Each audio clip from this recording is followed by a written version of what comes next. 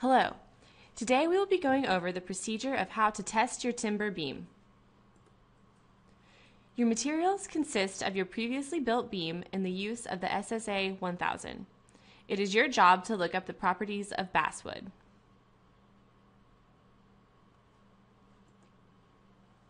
You will place your 20-inch long beam in the center of the SSA 1000, adjusting its position so that it is resting an equal amount on each side support.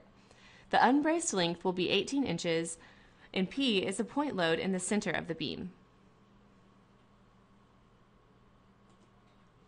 Here are some cross-section examples of beams you could build. All beams must be 1 inch by 2 inch or smaller. This is an example of calculations from a tested box beam, similar to what you are testing. Observe how your beam will be set up. Make sure the jig is placed correctly on the beam before you apply load.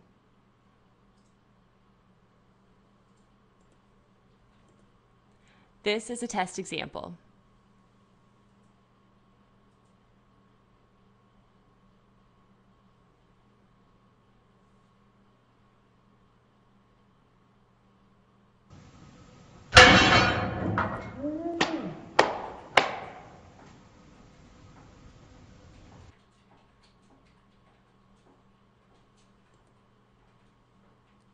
You are required to compare your test results with the calculated results and calculate an error percentage.